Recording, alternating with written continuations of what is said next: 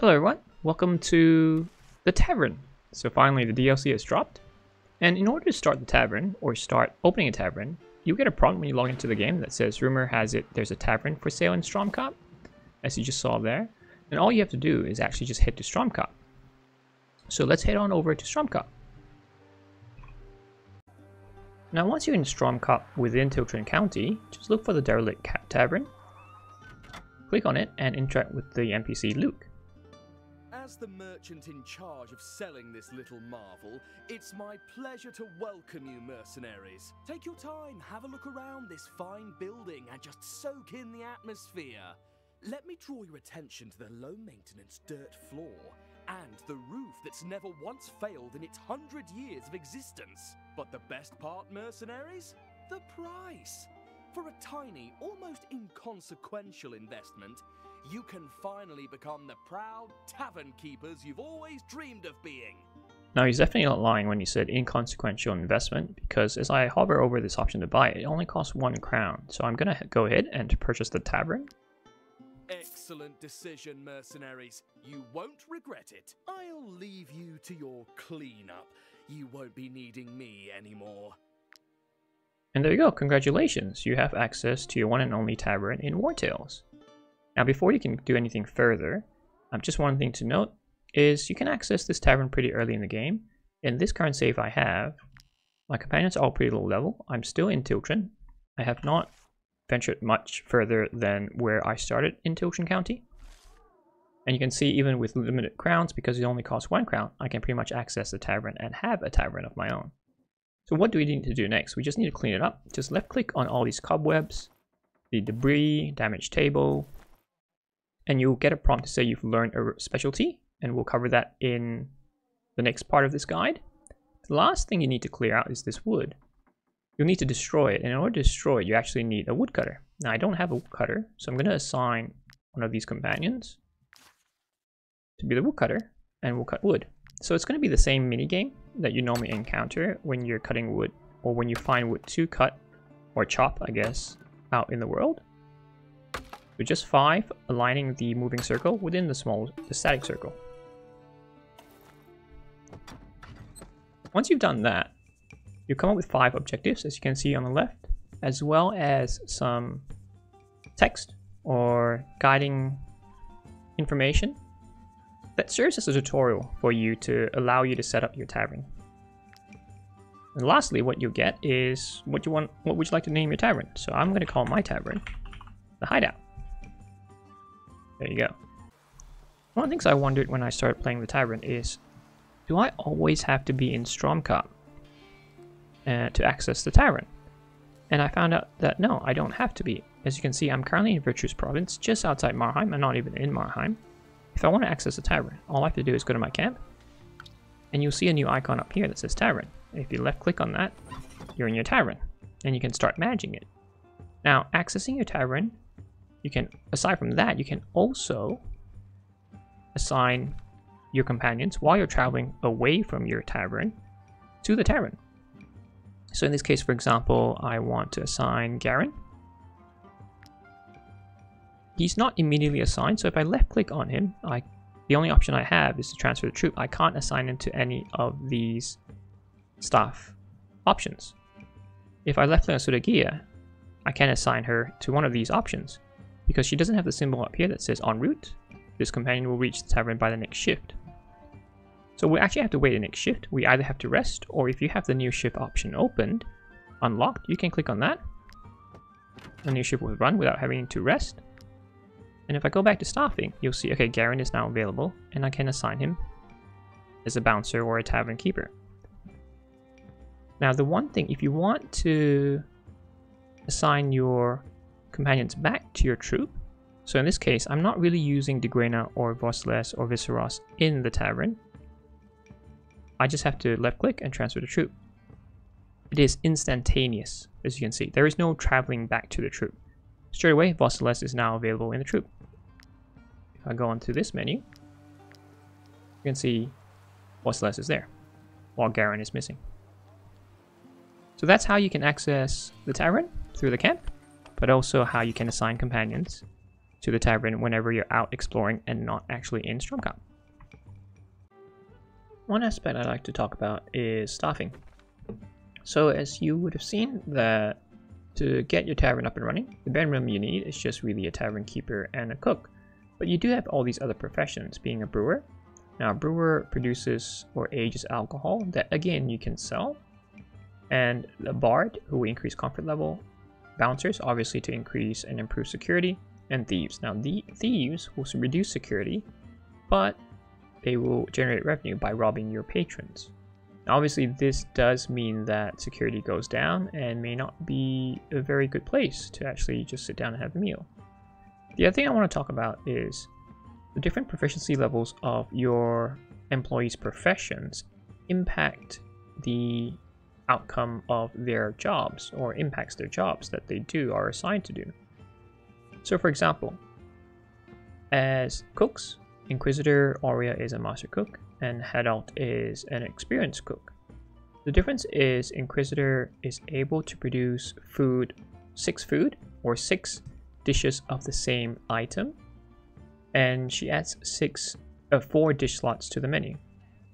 In addition to that, she has a specialty bonus where she also increases food production by 1. And I'll show you what that means in a second when we go to the menu. Head-Alt, on the other hand, because he's only an experienced cook, only can produce 5 of the same dishes and is only adding 3 dish slots to the menu. So if I go to the menu, you'll see that Inquisitor Aurea has 4 dish slots, allowing her to sell up to 4 different dishes, as long as they only take 1 place per dish. On the other hand, if we look at Head-Alt, he only has 3 dish slots, so he can only sell up to 3 items. As long as they only require 1 slot per dish. The number 7 and 5, this means for Inquisitor Aurea, she can make up to 7 of the same dish. So 7 bread, 7 grilled pork, 7 sausage, and 7 chicken. Head-Alt, on the other hand, can only make maximum 5 of the same dish, so mutton, skewers, and carp. That means Inquisitor Aurea can sell up to 28 items maximum, while Head-Alt can sell up to 15. So the difference in their proficiency level does impact how effective they are in their roles in the tavern. Another example is if you look at Bouncer. Or sorry, let's look at Thieves. Let's assign Endevan and Sudagia as thieves. Now Endevan is an apprentice thief, Sudagia is a master thief. You'll see that Sudagia reduces security by 10, steals between 25 to 30 copper coins, and reduces the odds of getting caught by 95%. For Endevan, who's only an apprentice thief, reduces security by a lot more, by 14, only steals between 15 and 25 compared to Sudagia's 25 to 30, and only reduces the odds of getting caught by 80%, not 95% like Sudagia. Okay, so again, impact on the role they're assigned. Another thing is sometimes it's not the impact, sometimes it's more the type of class they are. So in this case, as a bouncer, Dugrina and Volsles, they're both swordies, and therefore their effects are considered muscle, their specialty. They attract working class patrons. But if we go to Lettergrey, he's not a swordie. Lettergrey is, I can't remember, I have not played for a while, he's a hunter. So he's considered de-escalation. He actually attracts upskill patrons. So again, depending on what kind of clientele you want to attract, you want to actually have this changed so that it reflects the type of patrons you want. So if I wanted to attract working class, I would assign more muscle-based, either companions or civilians. If I want to attract upskill patrons, I would assign hunters. Sudagia Endevan, who is a ranger, would also attract the same upskill patrons. Okay, so I think the way to best classify it is anyone that is focused on dexterity would attract upskill patrons. Anyone that's focused on strength would actually attract working class patrons. The last one is really Tavern Keeper. Again, it can differ Same thing, dexterity would attract upscale patrons. If I use Viseros and assign him as Tavern Keeper, Viseros is strength based, he attracts working class patrons. So that's what I would like to cover and hopefully share with you so that you know which kind of companion or civilian to assign to any of these roles in the hopes of making your tavern very successful. Now in the tavern, there are two types of patrons you can attract, upscale or working class. But there are also various types of clientele. If you go to Tavern Management, and if you click on Clientele, you can see these are all the types of clientele you can actually attract to your tavern. Now, why is it important? That tells you whether they're actually working class, upscale, or mixed. In this case, sailors are mixed. And it also tells you when you'll get a reward from them. So in this case, if I welcome 100 merchants to my tavern, I will get a reward. Now, I haven't played through completely and unlocked everything, so I don't know what it is, but I would love to be surprised to see what kind of reward they will give me. Now, why it's important to know what kind of clientele and whether they're upscale or working class is then it helps you dictate the menu. So if I go to the menu, for example, we are able to tell, in this case, let me have a quick look. Factions attracted for Apple Pancake. You can see that it attracts bandits and peasants. Now, bandits and peasants, if I go back to the Tavern Management, look at the clientele, bandits is working class and peasants is working class. That tells me that if I am trying to pursue an upscale tavern, I should not be offering Apple Pancake as a dish for sale. I should be looking for something that attracts courtiers and perhaps even sailors. So what would that look like? Good question. This would be this one, eel soup. As you can see, we would attract that symbol, the first symbol next to factions attracted. That's the what's the name? Courtiers, sorry. And so that would help in attracting upscale because it's a bit like a matrix of matching your different factors of the tavern. When it comes to staffing, if you want to attract upscale clients, obviously make sure you choose a tavern keeper that is dexterity based. Make sure you choose bouncers that are also dexterity based. So in this case, I'm getting rid of Wartales and De Buena because Endeavon would attract upscale patrons, and so would Lettergrey. I would not have a thief because a thief would actually decrease security. And upscale clients do not want that. So that would then allow me to maximize the chances of getting more and more upscale clients. The Tavern DLC introduces a new currency called copper coins. Now, copper coins are used to pay for your employees' wages in the tavern, as well as supply costs for ingredients that are used to cook your dishes that you sell in your tavern. It is also the currency that your patrons pay you in for the dishes that they consume or the alcoholic beverages that they consume as well. So what's the relation between copper coins and crowns? Well, that's the whole point of the Tavern DLC. It allows you to generate passive income to supplement your Wartales activities. So it's not just about going out and hunting bounties and completing quests, but also allow you to manage the tavern, generate some passive income so you don't have to complete those activities every single time. So how do you convert copper coins into crowns? All you have to do is go to Tavern Management, and you can see here, you have the ability to withdraw your copper coins and convert them into crowns. Now, one thing to be careful, I haven't yet seen an option to convert it the other way. So let's say you're running out of copper coins because you want to purchase more furniture, or you want to hire more staff, or you've suddenly running a large loss and you really need more copper coins. There's no option that allows you to convert it the other way around. The other thing also to note is the currency or the exchange rate does not always stay 1-to-1. So for example, in this case, it's 100 to 100. If I were to withdraw 100 copper coins, I now get, if I were to draw it again, instead of getting 100 crowns, I'm now only going to get 88 crowns. So it actually does reduce. So just be mindful. Now, that doesn't mean that every time you keep withdrawing, it keeps reducing. This exchange rate reduces only if you keep withdrawing within the same shift, so to speak. If you rest, this gets restored back to 100. So basically, if I rest now, the exchange rate will be 100 copper coins or 100 crowns. So let me just go to extreme and show you an example. So I withdraw again, it's now 76.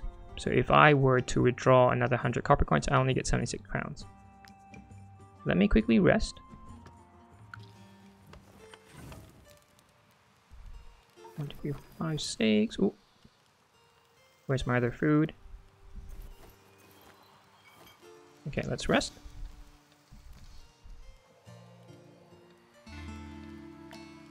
Let's go back to the tavern. And let's have a look at the exchange rate. Now it goes back up. It didn't go up entirely to 100, but as you saw previously, it was 76. So it does gradually replenish back to a more reasonable exchange rate. So just be mindful of that. You can't just withdraw everything. I wouldn't suggest withdrawing everything in one go. Do it over a number of rests or shifts.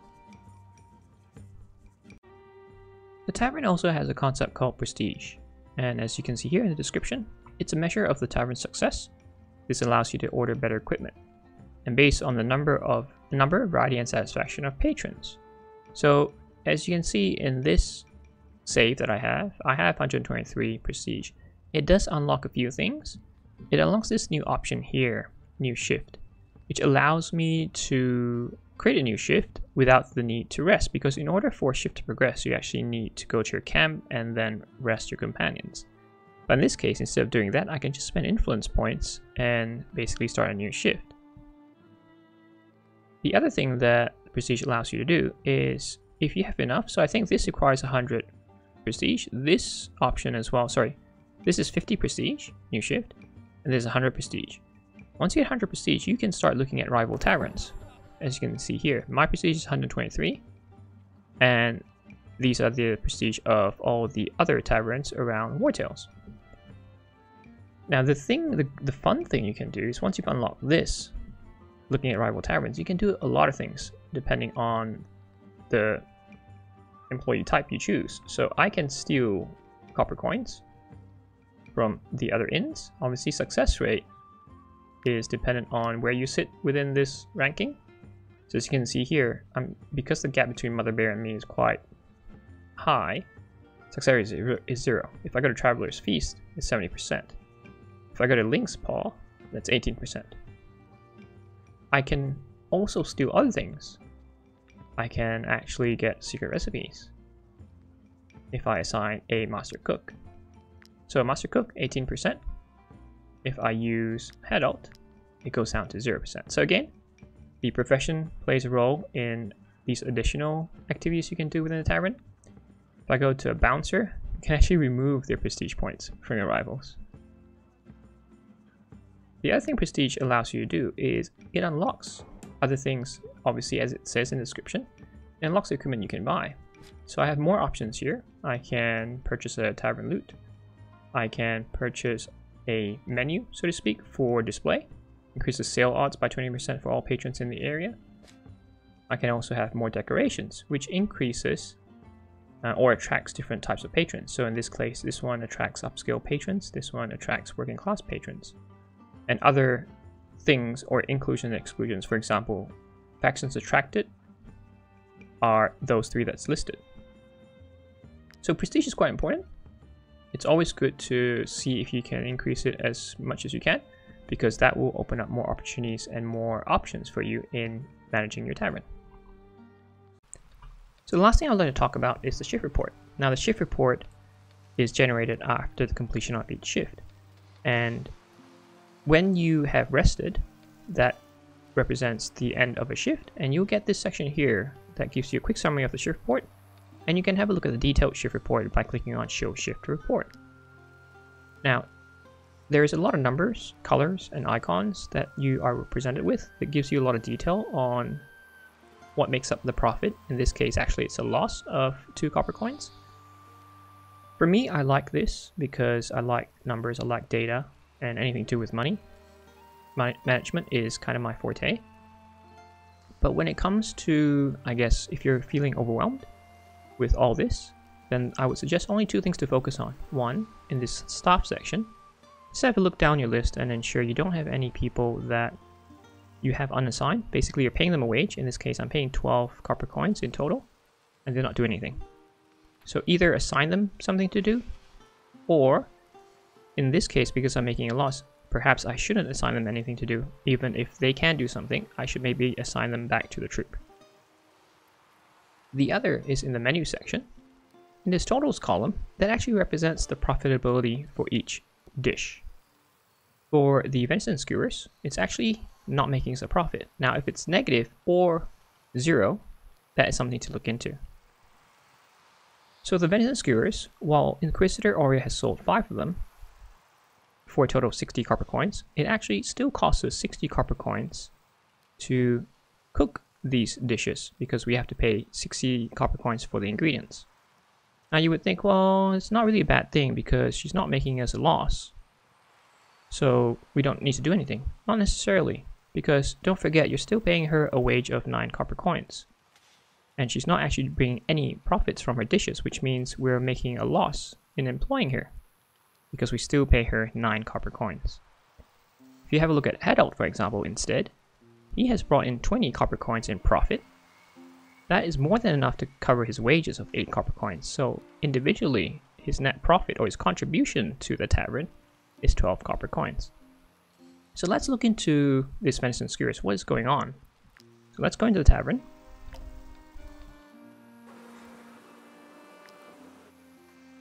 Oops, sorry. They always want to talk a lot. Okay, we can close this. Let's have a look at menu. We'll look at venison skewers. Now what's going on? We can see here that it normally costs, or patrons normally have to pay 12 copper coins for a venison skewer. And the cost would normally be 8 in terms of ingredients to the supplier. But there's an extra 4 because there's a shortage. You can either see the red number there, or we can see here the shortages. Venison is one of the shortages. So that's why it's not making us any money. So perhaps we need to shift it and change it to boiled eel, because you can see the green highlight. That means that ingredient is on promotion up here. So boiled eel we would sell for 12 copper coins, and the cost is normally 8 in terms of ingredients, but because it's a promotion it is now 6, so 8 minus 2. So I'd expect in the next shift, upcoming shift, that each boiled eel will generate a profit of 6 copper coins. Now, if you want to access shift report, let's say you have exited your camp and you're like, oh, where do I find it again? All you have to do is go to Tavern Management, click on this growth, and then you have show shift report. The good thing about this option is you don't just look at the most recent one and go back in time and look at every single shift and what it has to say, including any events that happened. So I found that pretty useful. The shift report can also be generated if you instigate a new shift, if you have this option available down here. So yes, I hope that helps in helping you manage your tavern a bit better, because I definitely find it useful. The last thing I'd like to talk about is what I think about the Tavern DLC.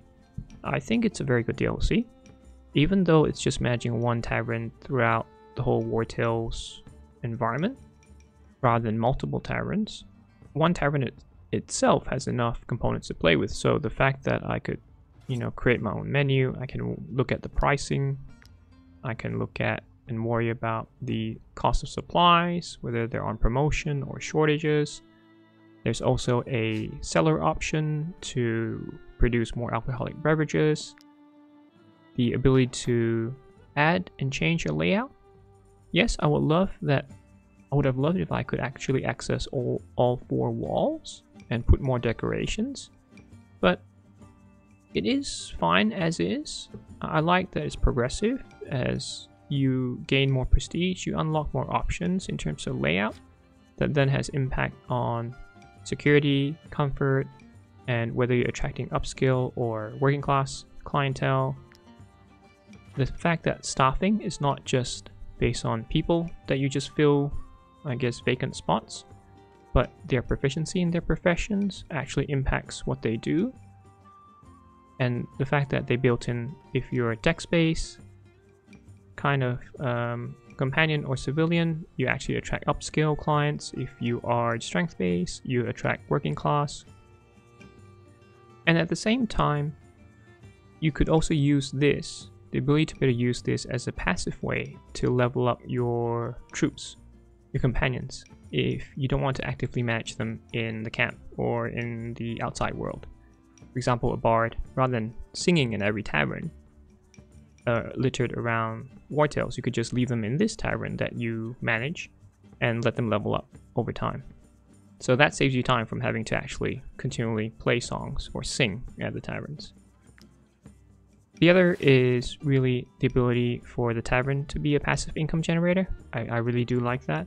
You can then convert your copper coins into crowns. I like that they actually separated so that there are two distinct currencies.